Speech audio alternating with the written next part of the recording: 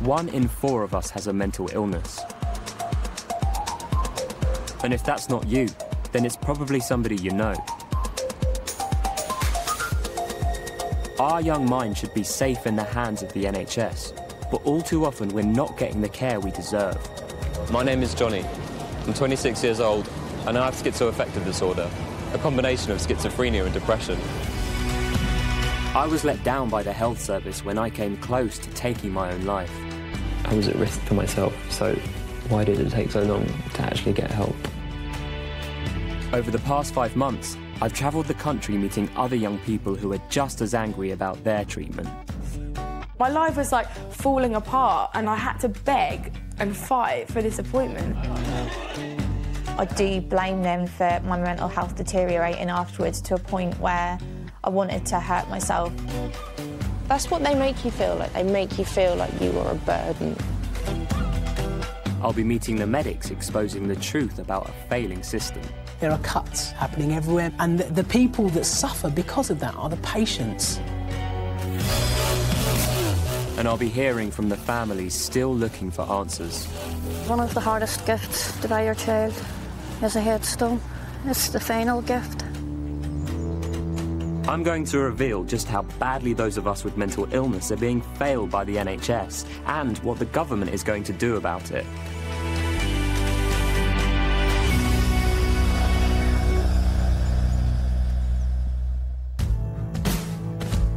This is me when I was 3 years old. I had a happy childhood, but it was also when I began to experience mental health problems. I was 10 when I started to hear a voice in my head, and as a teenager, I believed my whole life was being filmed. At the time, I thought it was all normal, but I now know these were classic symptoms of schizophrenia. Welcome to the inner workings of my mind. So dark and foul, I can't disguise. I first asked the NHS for help with my mental health when I was 17, but I never got the support I needed, and as a result, it took years for my condition to be diagnosed. One of the worst failures happened when I was a student in Manchester. It was before I was diagnosed, and I was going through a serious mental breakdown. I felt like I was being possessed by the devil. I was in the grips of psychosis and desperate to take my life, so I ran out the house. There's no escape, the devil is inside. I was walking the streets, completely out of control. Came into this busy road and just remember running alongside it, screaming and shouting at all the cars going past. Eventually I just collapsed, and I remember my housemates came and found me and they took me to the local A&E down the road. I just wanted to end it all. And I told the psychiatrist this, but he said there wasn't much he could do. Didn't have any beds available. Just gave me some Valium and sent me on my way.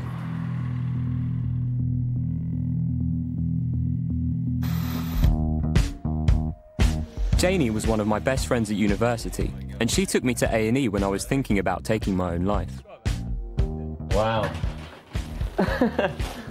So weird. God, it looks totally different. I've brought her back to my old student house in Manchester. What do you remember about that night? I think that night was probably one of the worst nights ever. So we got to A&E. I was just sat there thinking, like, you know, can we be seen already? And just, we need some help now. And then that male doctor came, do you remember? He spoke to all 3 of us, and you probably don't know this, and I don't think I've probably not told you before, but he spoke to me and Tom outside, and he said, is there any way he's sort of, I can't remember his words, but we're basically sort of being dramatic, putting this on. No way. Yeah, I don't think I've ever told you that because I don't want to upset you, but I think now, well, exactly, and I think now, looking back, you'd got to that point, you were asking for help, and a medical professional, psychiatrist, or whoever he was basically trying to brush it aside what had happened. I remember saying to him, help me, like, I'm going to kill myself if you let me go, you need to help me. He was just saying to me, well, we can't really admit you. You'll have to go home. And I remember I remember begging him at one point, being like, you can't let me go home because I don't know what I'm going to do to myself. I just think when you get to that point and you're asking for help and that's the sort of support you receive, how awful is that? See ya. Scott. I will do. Bye. See you later.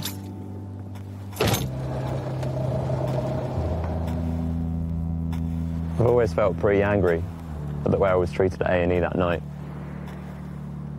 To even suggest that I was putting on my suicidal feelings, the voice I was hearing in my head, it's just beyond me. And the awful thing is, I know other people have been through that and are still going through that today. And I was one of the lucky ones because I had support around me, I had my friends around me. I know that if I'd have gone alone to A&E and if I'd have had that reaction, I don't know if I'd still be here today. My difficulties in getting help for my mental illness from the NHS inspired me to start researching the problem, and I've discovered 2,000 psychiatric beds have been cut in the last 2 years in England. I now have an online video blog to find out if other young people are also experiencing problems. I get messages all the time from people through YouTube, and they say to me, what do I do? I'm experiencing mental illness and I can't get the help that I need. It's surprising how many young people are struggling to get help from the NHS. There's 3 problems which keep coming up again and again. Problems with GPs, problems with child and adolescent mental health services, and problems with A&E.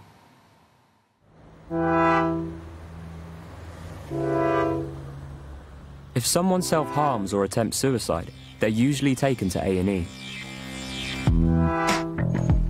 NHS guidelines say such patients are always supposed to be assessed by a mental health specialist, as well as having any physical wounds treated. But Professor Nav Kapoor has found out this isn't happening in 50% of hospitals.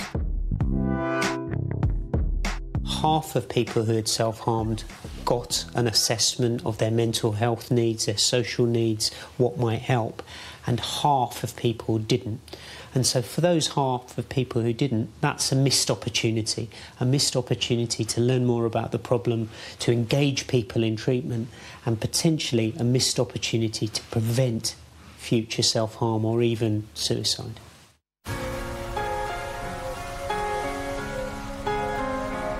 The problem is there just aren't enough mental health specialists to assess and treat people in our hospital's emergency departments.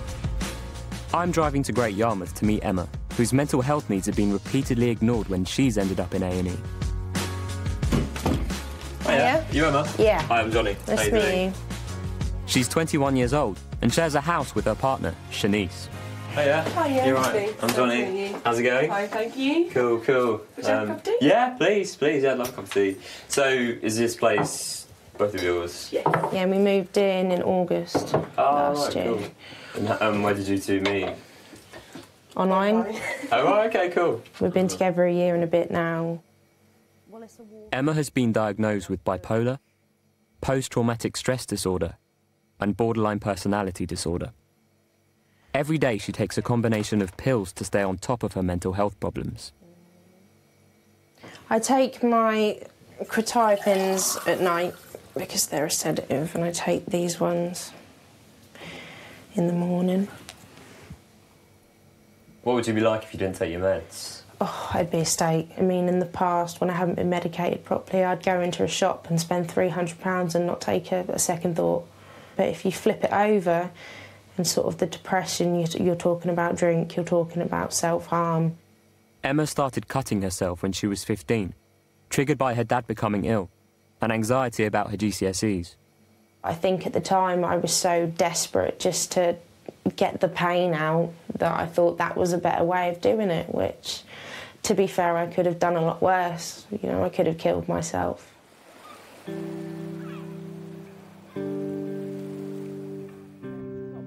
But when it comes to getting the right care, she has been repeatedly let down by the NHS. How many times have you presented at A&E having self-harms? I would go with about 6 or 7 times. And how many of those times have you been psychologically assessed? none. What do you think's been the most serious incident of self-harm that you've gone to A&E about? I cut my foot open and had to have 10 stitches. I think that was the worst one. And when you leave A&E, when you walk out that door, are you just left to go home by yourself and literally carry on as you are? Yeah. Every time I've gone, they've patched me up, sent me out the door, and that's it. Go home. No referral, no advice on what to do, just, you know, there's the door. If you get treated like dirt, you kind of go from I'm frustrated, so I'm going to hurt myself, to what is the point, you know, I should be ashamed of what I've done, and, you know, I should probably, you know, take myself off this earth so I'm not so much as a burden on people, because that's what they make you feel like. They make you feel like you are a burden.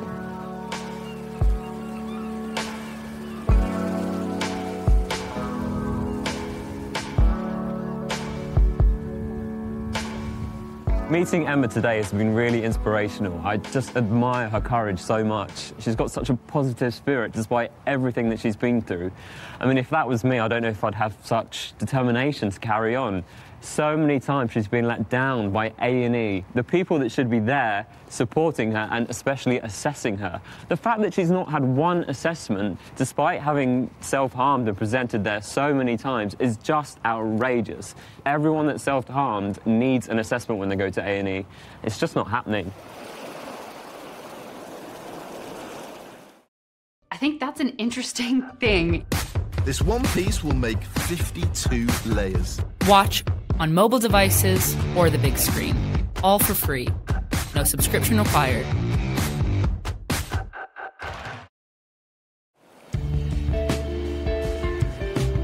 But problems with treatment in UK emergency departments don't stop there. Not being given access to a psychiatrist or a psychiatric nurse in A&E can be a matter of life or death. I've travelled to Belfast to meet a family whose teenage son took his own life after waiting for more than 8 hours for treatment in an A&E unit. Northern Ireland has a growing problem with suicide.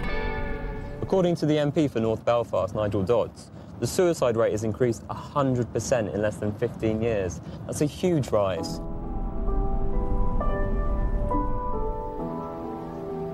Christopher Ferran, known by his nickname Cricky, died 3 years ago when he was just 19. His family is still devastated by their loss. This is Cricky's final resting place. One of the hardest gifts to buy your child is a headstone. It's the final gift. All I can buy you from now on is a bunch of flowers. It's hard. Christopher was your normal, boisterous, cheeky chappie. He wasn't an angel, not by anybody's book, but he wasn't the worst kid. He did have a difficult start in life. We adopted him when he was 3, and we tried to make his life as good as possible. Since his death, Christopher's bedroom at home has stayed untouched. And this is where you sleep? Yeah. This is where I feel closest to Christopher, or Cricky. This is where his room. These are new trousers he actually bought just before he died. I actually keep them there. I still have all his clothes. And nothing in this room has changed since? No, nothing at all. Just as he left it. Christopher had problems with drugs and alcohol. He also secretly struggled with his mental health. His mother, Kate, only found this out after Christopher's GP made an emergency referral to an A&E unit in August 2010. He was in a terrible state. He told them he was going to self-harm. He was agitated. He was telling them he needed help. And they kept saying, there'll be somebody here soon, there'll be somebody here soon. And 8.5 hours later, there was still nobody there to see him. So, in all that time, he never had a mental health assessment at A&E? No. He actually, after 8.5 hours, he was that agitated, he ran from the hospital crying. and told him, he says, if anything happens to me, it's not my fault.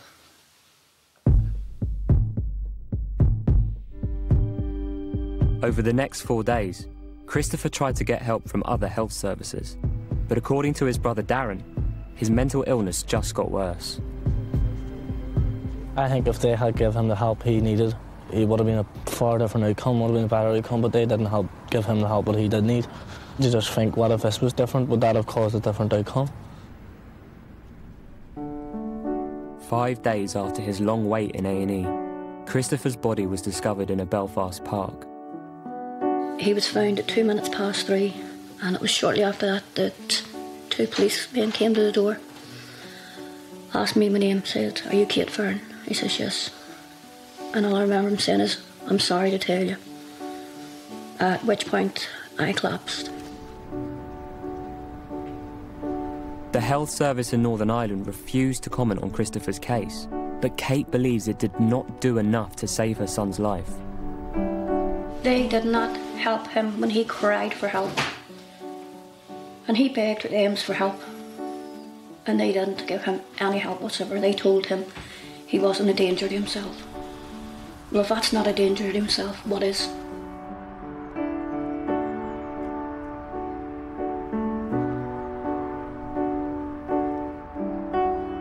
No family should ever have to go through what the Ferrans have been through. Not only did they lose a son, a brother, but they had to really watch him struggle and suffer. He never got the help he needed, despite asking for it. In terms of young people, on average, 4 young people under the age of 34 a day take their lives. How frustrating is it for you? That's a particular concern for, you know, any of us working in health services, any of us working with individuals who might be at risk. And of course, the particular issue with young people is the potential years of life that are lost. So each suicide is an individual tragedy. But for me personally, when a young person takes their life, that really is something we need to do our very, very best to try and prevent. Over 1,600 young people take their own lives every year in the UK, and the numbers are increasing.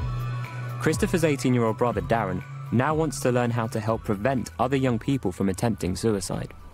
Is your drive to help other people, is that driven by Christopher's death? Yeah, because you don't want anyone else to feel what you felt, because it is hard. You don't want anyone else going through the pain and going through the suffering. So Darren is attending a hard-hitting charity-run training course called Mind Your Mate. See, if you take drugs or you're taking lots of alcohol, right, it affects your mental health, but it also can increase the risk of you ending your own life by 8 times. As well as helping young people understand why they themselves might become suicidal, it also teaches them to recognise mental health problems in friends before it's too late. Depression is actually a major illness. And this is where the problem is when we say things like, "Are you mental?" They're crazy, they're wired up. Someone who's suffering from depression may not ask for help because they don't want to be labelled. And what we've got to do is, and what we've got to encourage, is for people to ask for help. But what you also need is a good mate who can say to you, "If you want to go and talk to somebody, I'll go with you." Sometimes you can't do it by yourself. Most of the times you can't do it by yourself. You always need someone by your side, and when you have someone by your side, it makes it a whole lot easier. It doesn't even have to be a friend who takes time to listen. A passerby once stopped when I was suicidal and gave me hope.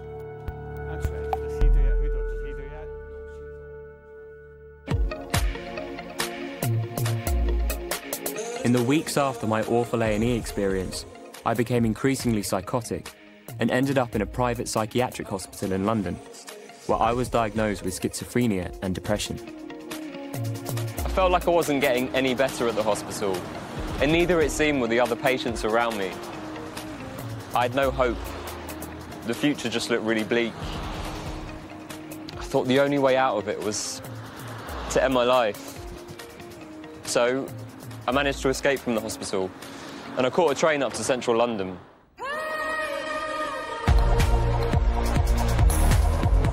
I was on the edge of killing myself, but then something unexpected happened. A busy London commuter stopped and talked to me. He was really kind and compassionate. And because he took the time to stop and talk, gave me hope. He didn't judge, he just seemed to listen and understand, and it actually made me feel like life was maybe worth living again.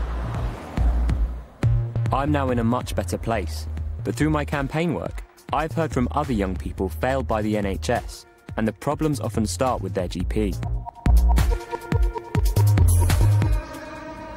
Before I was diagnosed with schizophrenia and depression, I regularly saw my GP at university. She was aware of my previous suicidal behaviour, and when I first saw her, I told her all about my mental health problems. She just advised me to do more exercise and improve my diet. I remember feeling really disappointed.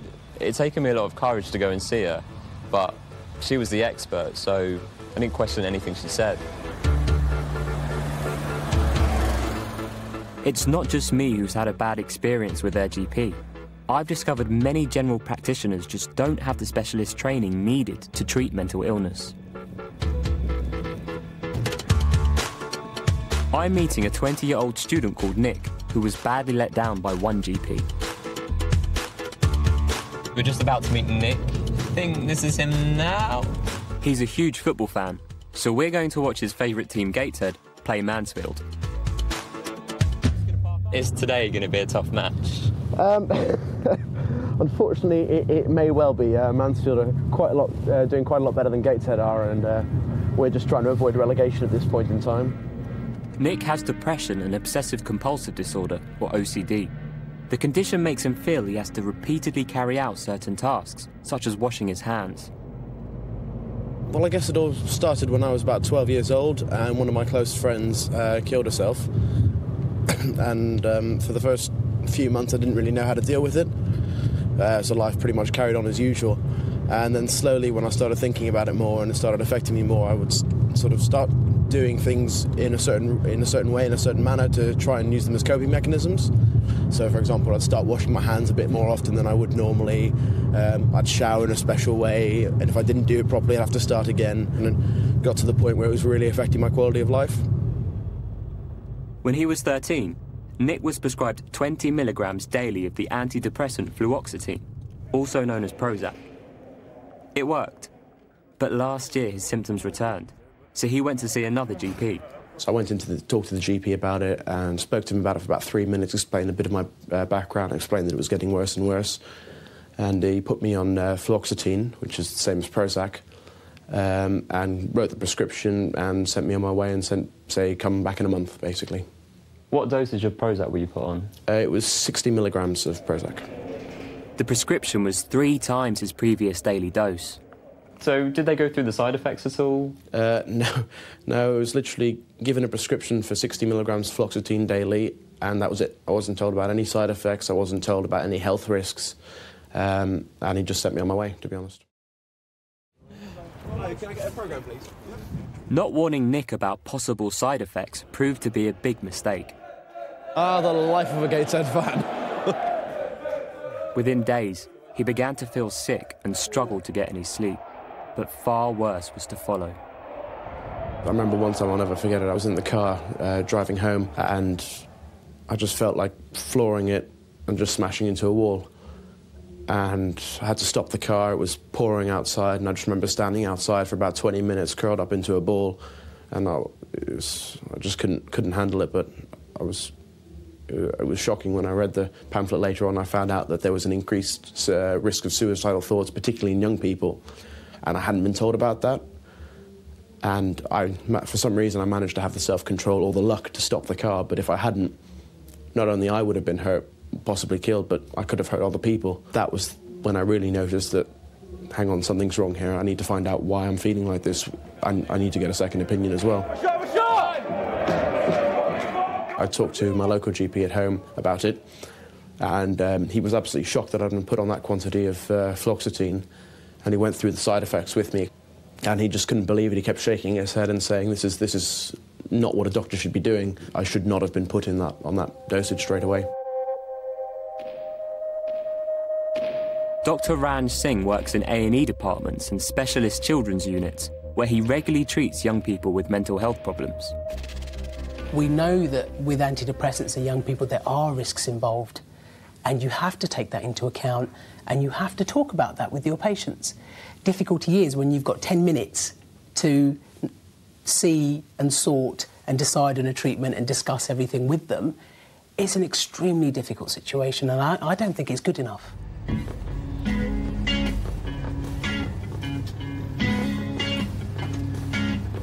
But sometimes, young people don't recognise that the problems they have are caused by a mental illness, so they don't book in to see their GP.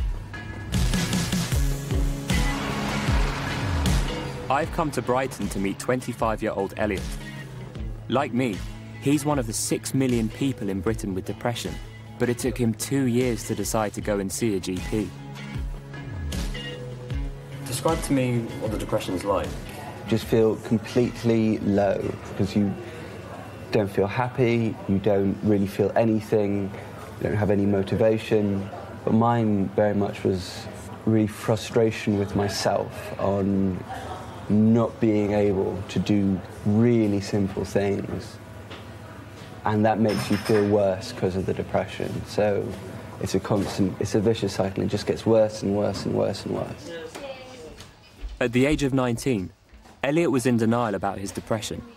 So instead of going to see a GP, he turned to alcohol. When I would feel really down or I just couldn't feel like this anymore, I would go out with my friends and drink a hell of a lot because it would stop the white noise in the back of your head. It would get, you feel a sense of euphoria and you just feel better. You're not better in any way. When Elliot did go to see a GP about his depression and heavy drinking, she wanted to prescribe him cognitive behavioural therapy, also known as CBT, but NHS waiting times proved to be a big barrier. The time frames that it was working said it's going to be 6 months, probably, if we're lucky, if we can get you onto it, and we didn't, and that was horrible. Fortunately, a local mental health charity gave Elliot the cognitive behavioural therapy he needed. The end results were striking. I feel great, I feel more in control, and I can get my life back on track now. And that's what, two and a half years since I first went to try and get help from the NHS. And I just couldn't get it. Elliot's not alone in being frustrated with NHS waiting times for talking therapies. We know what somebody needs and we're up against a waiting list and we can only recommend that they go on that waiting list and wait. Sometimes we can't access services that we previously used to be able to. And that's because, principally, it's because of funding. Elliot is now a volunteer with the charity who arranged his CBT therapy. The Right Here project is creating a website and smartphone app, which they hope will help young people with mental health problems make the most of their GP appointment. Some of the main things we found were that young people felt intimidated, they felt stereotyped. Also, another thing we found is that young people didn't really understand their confidentiality when they went to GP, or feel comfortable discussing maybe like issues especially to do with mental health. Doc Reddy aims to help young people prepare for their GP visit, know what to expect, and keep a record of their appointment.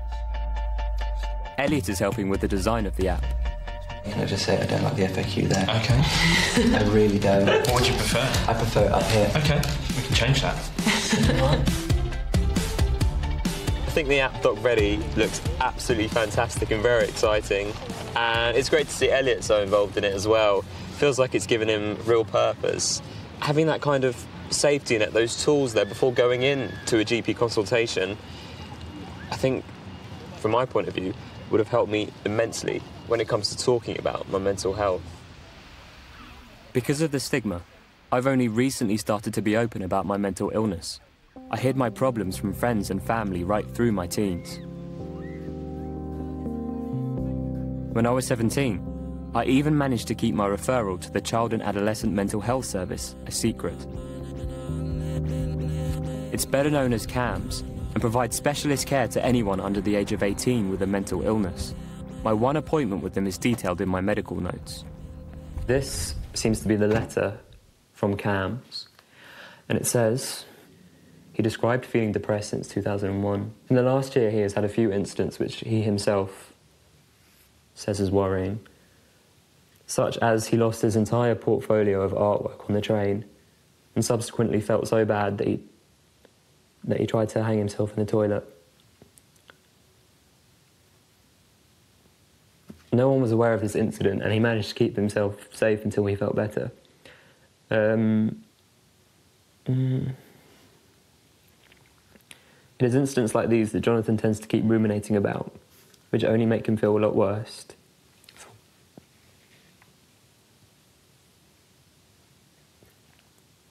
If I was doing that, then I was at risk to myself, so why did it take so long to actually get help? CAMS promised me regular appointments, but then I didn't hear from them for 3 months, and by this point I'd just given up hope and lost faith in the service. And I thought, I'm just going to have to manage my mental health on my own, and so I did.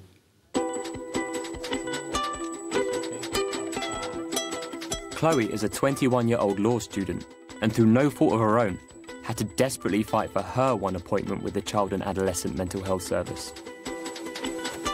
I used to have really rushing thoughts in the middle of the night or in the middle of the day, or I could be doing anything and my mind would just be, you know, going at 100 miles an hour. I honestly thought I was like on my own.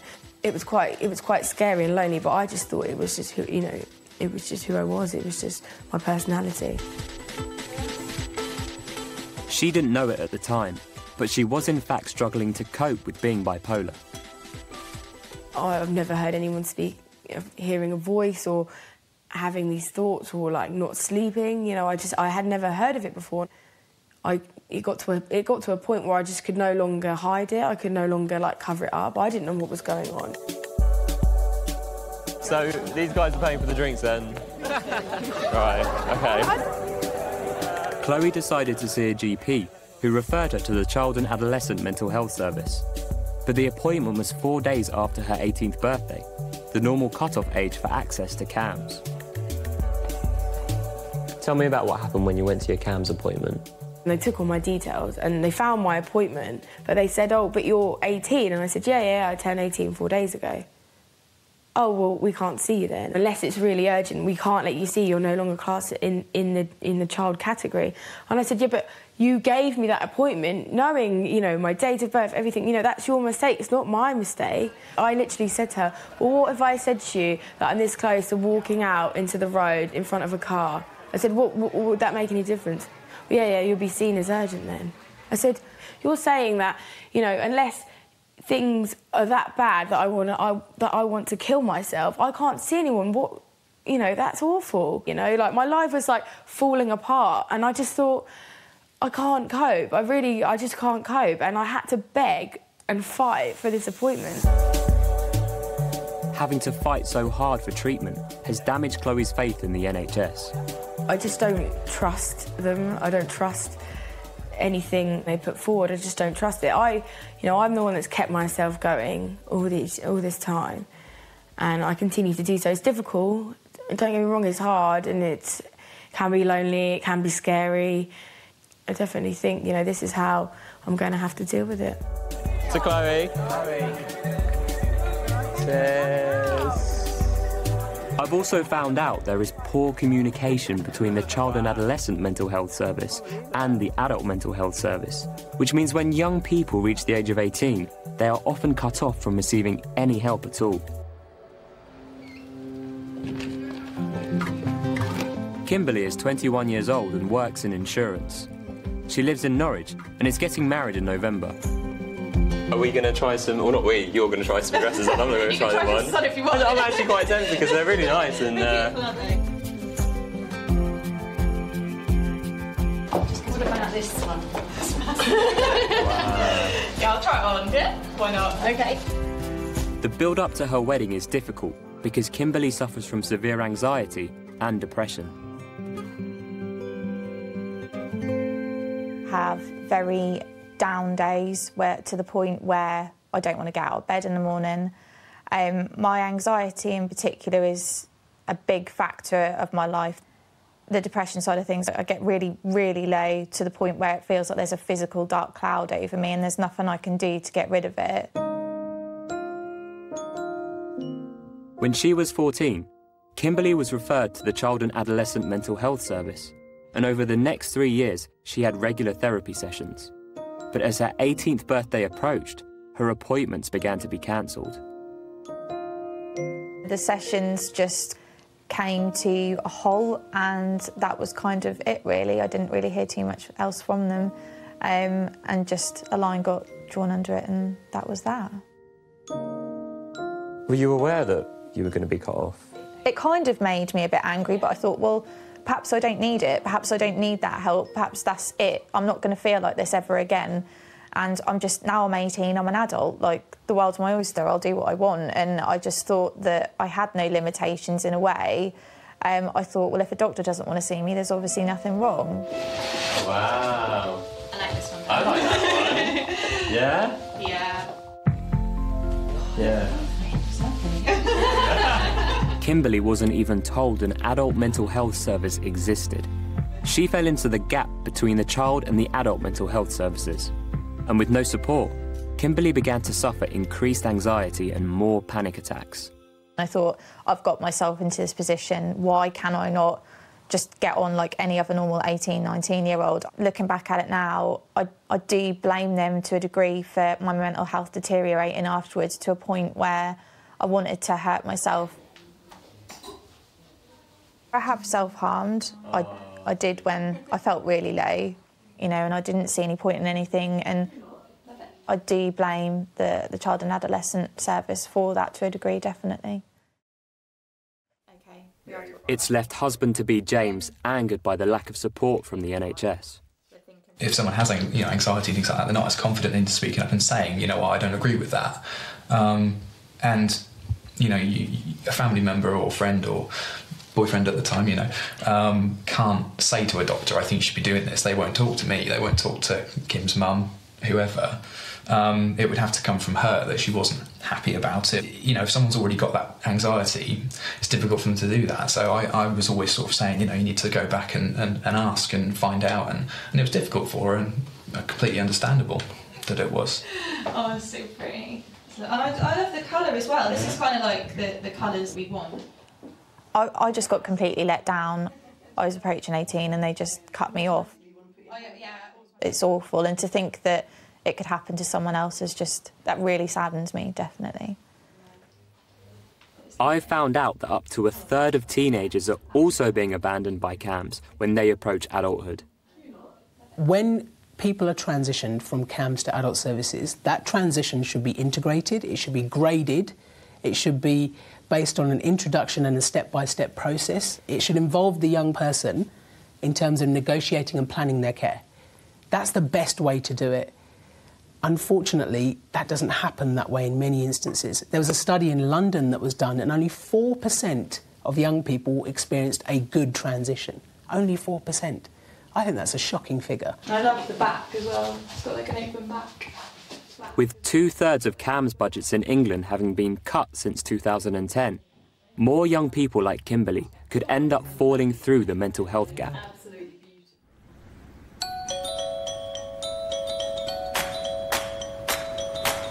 I'm heading to the Lake District in Cumbria with some of the people I've met making this documentary, who, like me, feel they've not been given the therapy they wanted on the NHS. With written permission from each of our GPs, we'll be attending a mindfulness course, a new form of therapy which has been approved for use by the NHS to treat depression and anxiety, but is very rarely prescribed. I'm really intrigued. I've never actually done anything like this before, so I'm quite excited about it, and I'm kind of hoping that something really good comes out of it. It would be nice to actually have those 20 minutes of relaxation before bedtime, just so I can actually sleep and just to probably understand the way my mind works a bit better. I'm hoping that mindfulness will just give me a chance to shut my thoughts off for a little bit, clear my head, and just give me a little bit of a sense of inner peace. Supporters of mindfulness say it can benefit those with mental health problems, so it'll be interesting to find out if any of us find it useful. Oh, wow. Look at this. Wow. Amazing. How are you guys all feeling? Really excited now, aren't we? Looking forward to it, yeah. Right, guys, should we go and check in? Cool. Mindfulness teacher Karen Todd from Manchester is running this weekend's course. Mindfulness is all about breathing techniques, body awareness, meditations, all sorts of different things that you can apply to your life straight away. One of the best things about mindfulness, of course, is that it's a free service. So really, you know, hopefully there are benefits, financial benefits for the NHS as well, in that once people have learnt the techniques, they can self-help themselves using those techniques. There's one person I still want to see who couldn't attend this weekend's mindfulness course.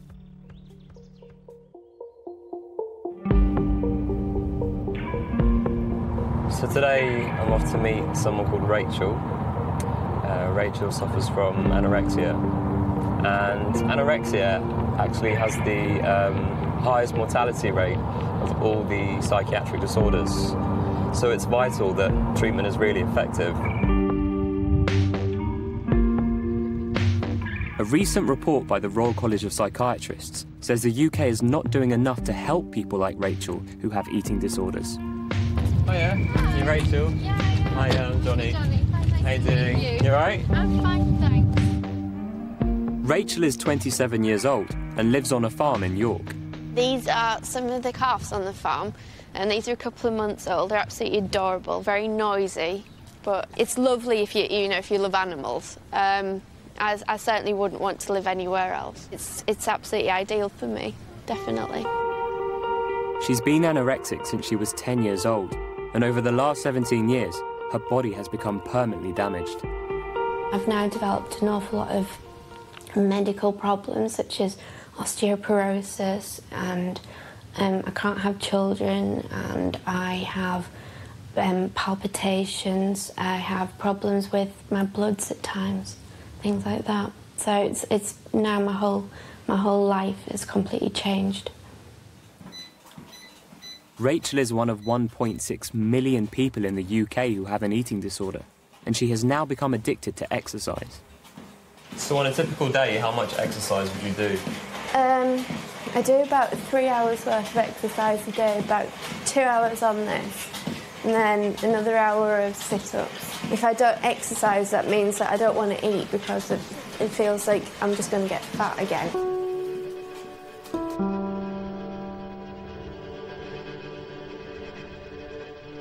Over the past decade, Rachel has been in and out of hospital, but feels her treatment has always focused on weight gain rather than addressing her mental health.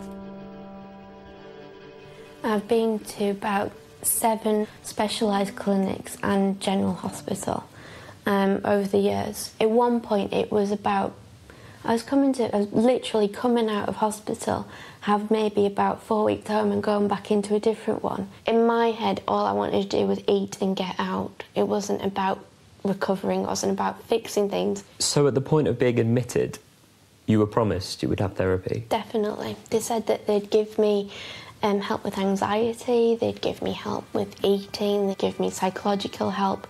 Within the period of 3 months, I didn't get any help whatsoever. And I felt almost like I was a problem to them, that were trying to get rid of me.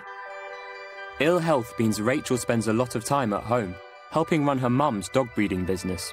So these are these are my passion. They give me distraction. It gives me something to do. But she feels that with the right treatment from the health service, life could be so much better. My version of recovery is getting by a day just without thinking about food, or just not feeling so awful about myself all the time. My version of recovery isn't being a BMI of 20. My version of recovery is just to be happy again. According to Dr. Ranj Singh, the problem behind Rachel's poor care is simple: not enough money. Spending on mental health has fallen for the 2nd year in a row. The tricky part of it is that everything requires funds. Everything requires it. And if mental health as a whole isn't funded adequately, all the services underneath that umbrella suffer. And there are cuts happening everywhere, and because of that, services are being changed and thresholds are being changed and referral criteria are changing. So, and the people that suffer because of that are the patients that need the greatest care.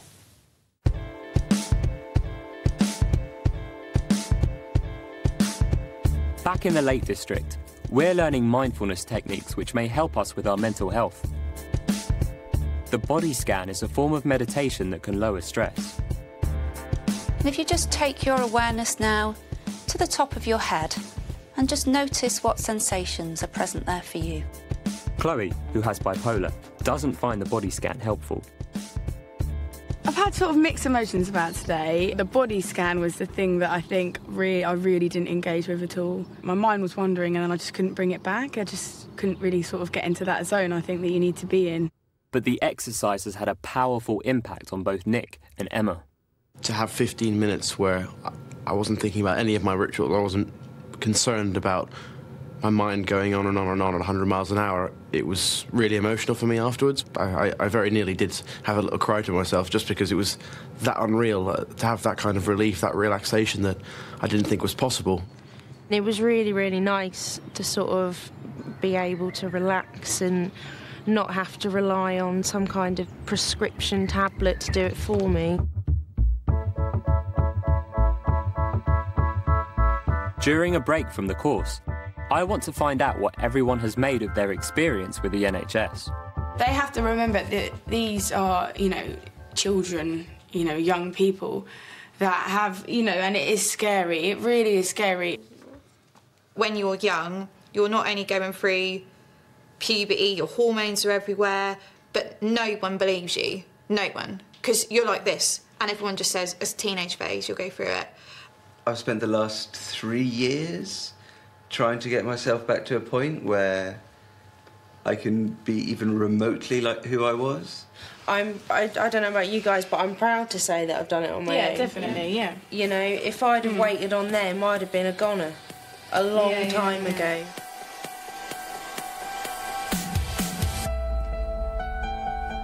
As a result of her own experience, Kimberly is now reaching out to other teenagers who might be suffering the way she did. Like me, she's blogging about her mental illness. Using things like social media, you realise sort of the scale of how many people are affected, and I've talked to people who were in worse situations than me when I was sort of 14, and it's really sad to hear that support wasn't there. I know that other people have enjoyed reading it, so hopefully it helps in making people realise they're not alone and, they're feeling the same things as what I am. I'd really like to try and make even if it's just a small difference, that's what I'd like to do. Someone else taking direct action is Rachel. She's on a mission to set up support for local eating disorder patients coming out of NHS hospitals. I've actually had 4 friends die, 3 because they haven't had adequate help with leaving hospital. They've come from a unit, been discharged home, lost the weight and died at home. Today, she's going to find out if she can win official backing for her own charity. I've found that when I've told a lot of professionals about me wanting to do this, I've been told not to get involved in anything with eating disorders, that I should disassociate myself with the whole cause. That made me more determined. The local Council for Voluntary Service, or CVS, has the power to either make or break her dream.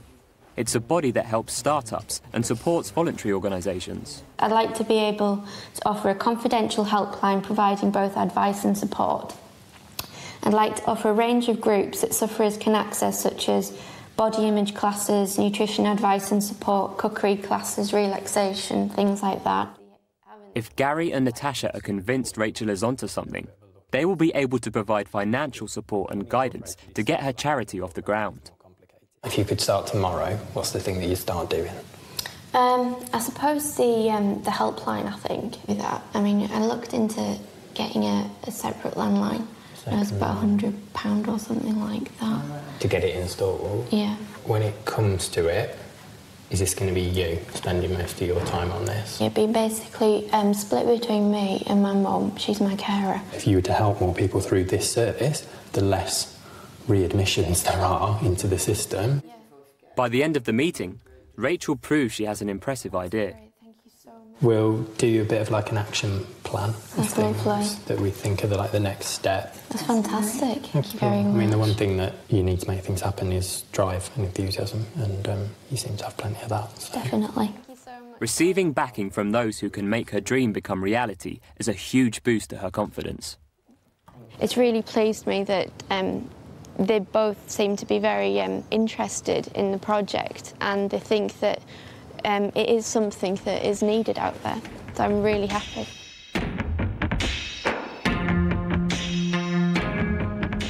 I've travelled the country meeting people with a shared anger towards their mental health treatment from the NHS. I've talked to Chloe and Kimberly about the failures in the child and adolescent mental health service. Nick, let down by his former GP. Elliot and Rachel, frustrated by lack of access to therapy. And Christopher and Emma, who were failed by A&E. I've now come to central government to put their concerns to the man in charge of mental health, the new care minister, Norman Lamb. NICE guidelines do say that when someone turns up at A&E and they've self-harmed or attempted suicide, they should be given a psychosocial assessment. Yet this is only happening to half of all cases. Many A&E departments, there's no real access to psychiatric support. I've had a case in my own constituency very recently of a mother who's lost her son, aged 27, to suicide. And he turned up at A&E with ligature marks on his neck, was discharged with some advice, and took his own life the next day. A complete failure of the system. Do you feel GPs are sufficiently trained in mental health, particularly when it comes to young people? No, I mean, it's a very patchy picture around the country. There are some brilliant GPs who get mental health, who've chosen to do the extra training, and therefore their patients get a great service. But in too many areas, there's an insufficient understanding.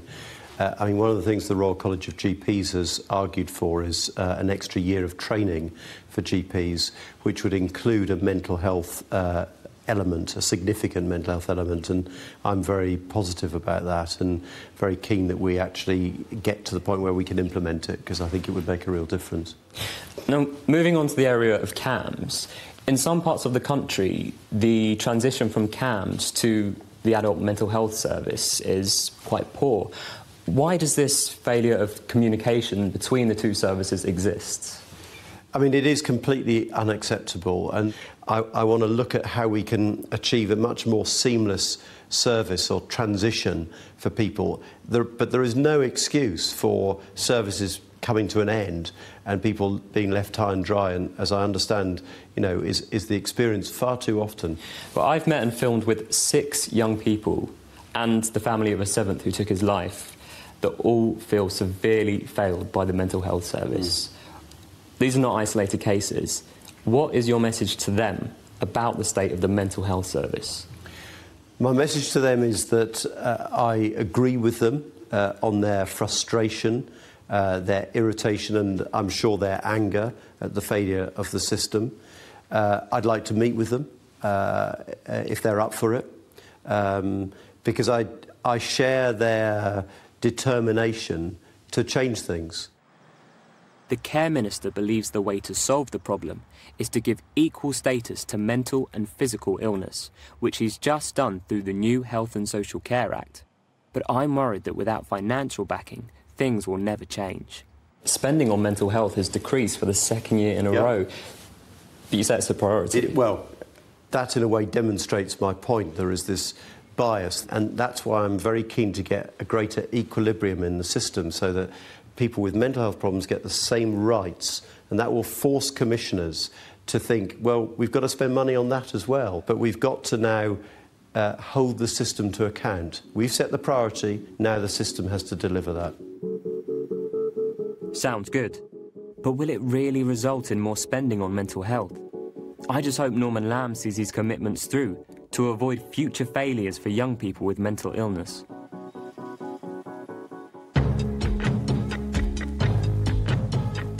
We're approaching the end of our mindfulness course, a form of therapy which is approved for use by the NHS, but is rarely prescribed.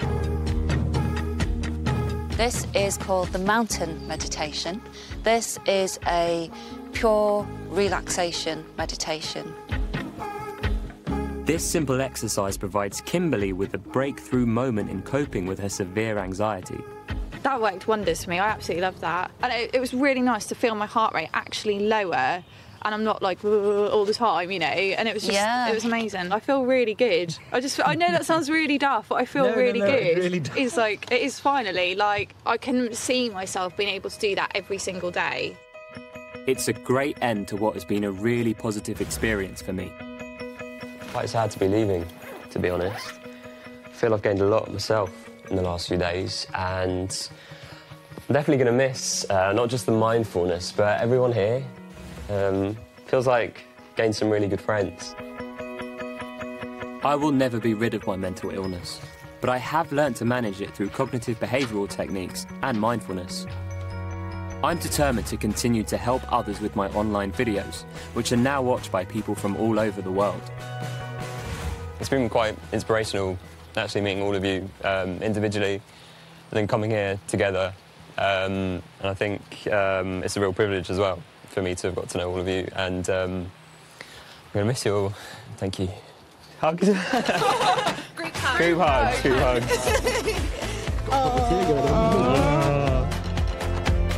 Let's hope the new Health and Social Care Act results in more being spent on mental illness by the newly formed NHS commissioning bodies.